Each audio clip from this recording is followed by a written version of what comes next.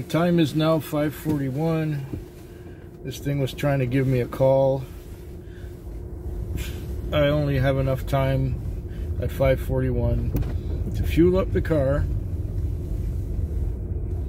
and park it, and so that Mr. Punctual can come and get it. I've already deposited some money in the bank. That went very well and very easy. The night was busy until midnight. I mean, really busy, like non-stop. Except for there was this one guy. It was my second call. I just dropped off, and then I was on my way to my second call. I got to my second call. I was there 10 minutes after it was after the call was made. Actually, 15 minutes after the call was made. The call was made at 6:25, and I was there at 6:40, and I called, and they put me through from the switchboard to the guy, and when they put me through, I had waited already a little while, and then I called him, and they put me through on the switchboard, and he said, "I'll be right down." Now, this is a homeless shelter hotel, and it took him 10 minutes to come down, and then there was another 20 minutes or so. He says, "Oh, she'll be right down, she'll be right down." He even went up to get her, and he says, "Yeah, she's coming right down." And then he was in the car with me, and I said, "Do you realize it's been half an hour since I accepted this call? I could have done 2 more trips in the time that I have been waiting for you and her to come down." And he says, "So what, do you want me to pay you something?" I said, "No, don't pay me anything. Just call it when you need it and quit wasting my time."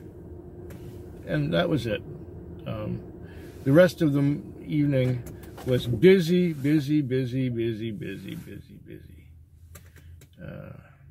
And then, of course, in the morning hours, I got opportunities to watch videos and to sleep. And I still did $336, some odd like that. So that's okay, considering it was a slow morning, but the evening was busy. Oh, what a mess. Get me out of here. Let me out. Let me out. Let me out. Let me out. Okay. 5:21 in the morning on a Tuesday. This is Tuesday morning at 5:21. I drop off at the airport. I got $400 on. My night is over. I'm gonna go to the nearest car wash, wash the car. I'm gonna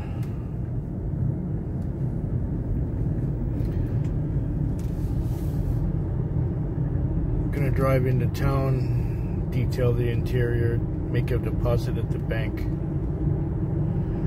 fuel up, and walk home and walk to the chiropractor's. I had a fare last night.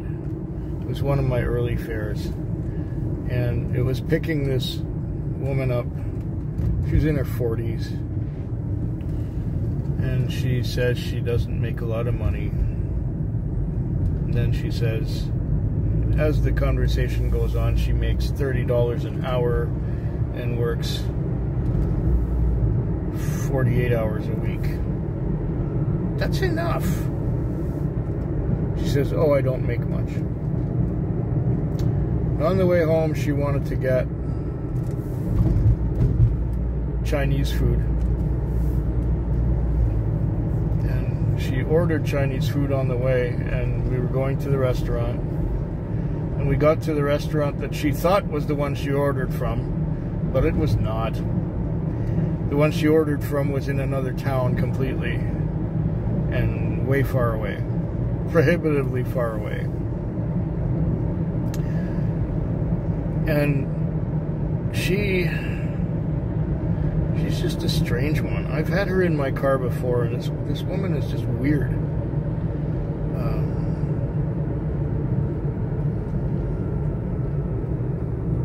talks about stuff that's quite personal. Personal to her, not to me. And it's like, and then she claims she has no life, and she's looking for a place to live, but she wants to live with someone who leaves her alone. She wants to live with someone, to share a house or something, with someone who wouldn't mind her being a ghost, and just to check in on her from time to time. And I'm going, there's something wrong with her. And I told her that I do these taxi vlogs and that I talk about customers. And she says, "You're not taping me, are you?" No, I'm not taping you. But I told her I don't use names,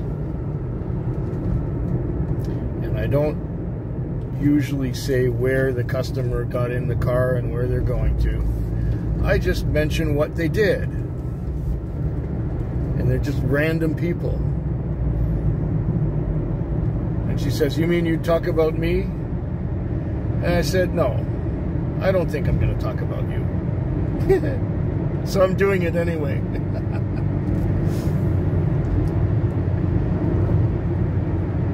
She wanted to stop at a liquor store on the way home.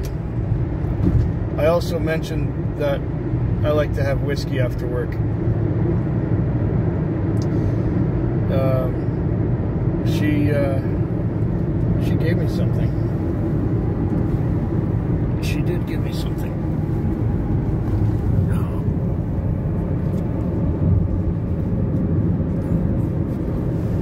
I don't know if I can... Oh, there it is. She did give me something.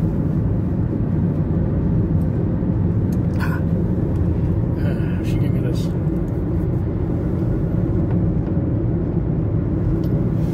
And so I was most thankful. You know, that's like a $15 tip. And then when we got there, she said, "Oh, that's very expensive." Yeah, well, it's very expensive because we sat in front of a restaurant that was closed for about 5 minutes. And it was a detour that was out of the way. But she managed to talk to me about some things that were very personal. I don't know. Anyways, she said, "That's real expensive." I said, "I'm sorry, but you want it to go where you want it to go." And she says, "Well, no tip for you." I said, "That's fine." The tip was the bottle anyway. So yeah, a strange customer. The rest of the night was just busy. Actually, I got to sleep between 12 and 2. And then after 2, I got busy in the morning hours, including a ride to the airport. So now I'm heading for the car wash. 3 more nights to go this week. This night is just about over. It's 5:26 in the morning on a Wednesday morning. I've got about 350 on. That's enough. I've had a couple of longer trips, which were nice, and I had another one which was really odd. They opened up a new pub just a couple blocks from where I live, and it's a big one. It's got like a bowling alley, and apparently it's got a rooftop something or other, and it's got no fewer than 26 TV screens, and it's just a big stinking deal. Anyway, I picked up these young people there, one girl and two young men, and I got her in the car first, and she was sitting there with the door open and her 2 feet on the ground and her ass on the seat, right behind me there. The two guys didn't come out yet, but we were waiting. And then finally the two guys came out, and they gave me an address to go to, so I was heading there. And halfway to that address, she opens up the window and pukes. And I mean, she pukes all over the side of the car, on the door and the back of the car. Ugh, disgusting. And they were, one of them got out at the address, and the two of them wanted to keep on going. It ended up being a long fare, but it was a pain in the ass. What was really a pain was that after I let them out, I was passing not too far from a particular gas station, and I was being sent to that gas station, but I had to reject the call because I had to wash the car off. I had to wash the puke off. It was just disgusting. So I washed the puke off, and when I got to the car wash, the only car wash that was open at the time in town, it's the one I don't usually go to. One of the stalls was closed, and somebody was using the other stall to wash her car, inside and out. Anyways, I managed to, when the hose stopped working, I just asked to use the hose, the pressure wash to wash the car, just to wash the side off, just to get rid of that stuff. I had to wash inside the door too. I had to go with some cleaning fluid and some paper towels and get the puke off the inside of the door too, not just the outside, but the inside of the door as well. So I think I cleaned it all up. It should be good. It's 5:30 now, and we've got our Mr. Punctual to deal with. So it's half an hour before the end of the shift, but I'm gonna go to the bank and make a little deposit, and then I'm going to go to the gas station, fuel it up, and go park it and go home. I don't have time to do another trip and bring the car back in time. I just did a trip, and it was a stupid one. For these homeless people going to a homeless shelter with a bicycle that had no chain on it. So I had to load the bicycle, load the people, get them to the homeless shelter for $6.60, exact change on a credit card or debit card, whatever kind of card it was, I don't know. $6.60 exactly. Oh, the last of the big time spenders. At least everyone paid me tonight. That was good. He's stopping for a traffic light, yay. Okay, so we're getting towards the bank, and we've got 2 more nights to go this week. Yeah. Time is now 5:28. I've got 424 on. $424. I've been busy. Especially before midnight. It was one right after another. And the thing is, the distances that I had to cover to go get the next call was usually quite a long distance. We were definitely short of cars for the amount of business we had, because otherwise I wouldn't have had to go quite so far. Something's been bothering me with my eye the last few days. I don't know what it is. It's a little bit puffy and inflamed. It's a little bit swollen, shall we say. And it doesn't feel right. And sometimes my vision gets kind of blurry. I don't know what's up with that. What else? Is there any drama? No, there wasn't any drama. It's just that the work conditions are harsh. Where every time I'd get sent on a trip, it was far away rather than nearby. And then even if you rejected some, you would get another one that was equally as bad, except in the other direction. And then when you'd get there, half the time there was nobody there because they waited more than 10 minutes. Oh no, they waited more than 10 minutes, so they had to disappear. That happens frequently. Or some of them call 2 or 3 cabs, and then they wait. They take the first one because they're impatient, and then the other driver wastes his time going there. Or I had one where I got sent to the address, and I called the guy and said, "I'm right outside," and he says, "Well, we canceled." I said, "Well, I don't know anything about that. There was no cancellation on my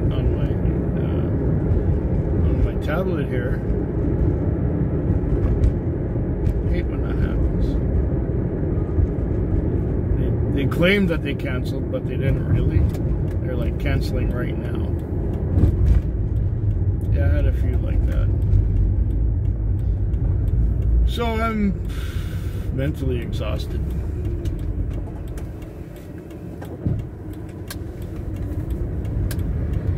Mentally exhausted. And I'm just gonna, I got half an hour left. So I'll probably watch a video or two, relax. And then I'll head to the car wash at 6 o'clock. Right now it's 5:31 if I didn't mention it yet. Oh yeah, I did mention it when it was 5:28, I think. See, that's another thing. When you're mentally exhausted, you don't think straight.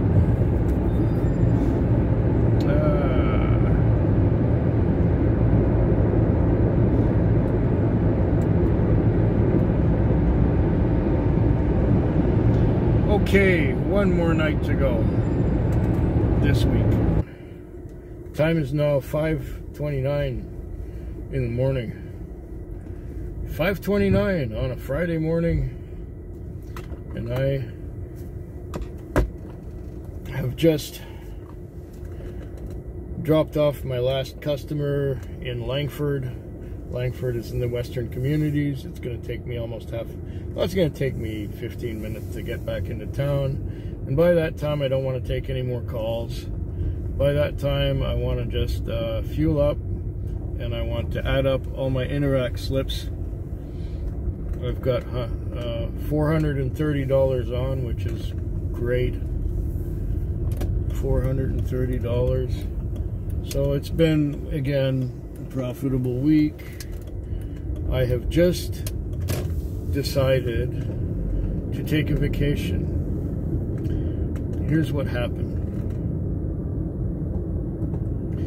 I was talking with my sister, or actually I phoned up my ex-girlfriend. Some of you may remember her. Her name is Cindy. And she, I wished her a happy birthday because it was her birthday. And I expressed to her that I want to take a vacation. And my sister and mother are people that I do not particularly want to visit for my vacation this summer. There are reasons.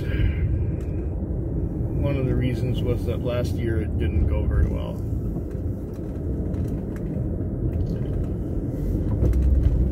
And so I said, you know, I would want to visit them, but there are reasons that I should not. That's too bad, really, because, yeah, well, my family's dysfunctional, okay?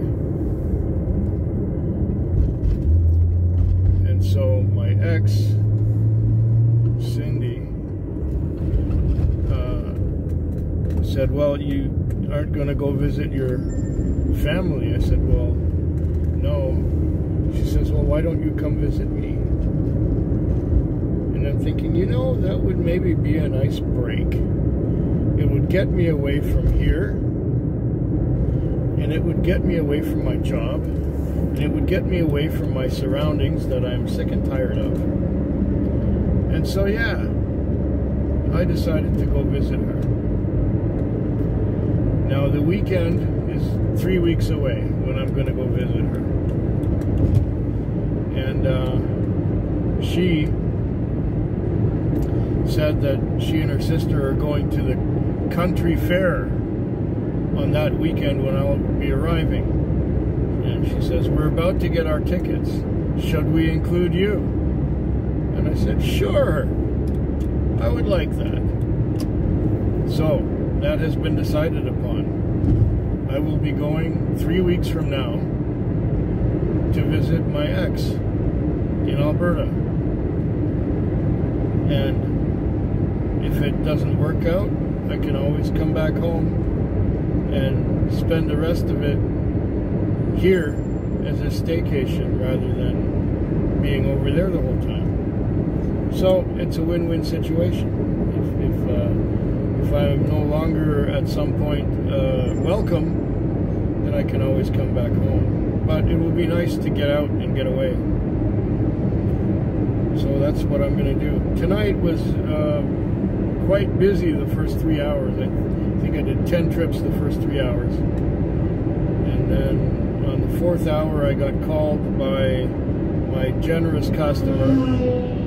Oh, everybody's speeding this morning. I'm speeding too, but only slightly. So I had my generous customer, and he and his brother took forever to come out of the house.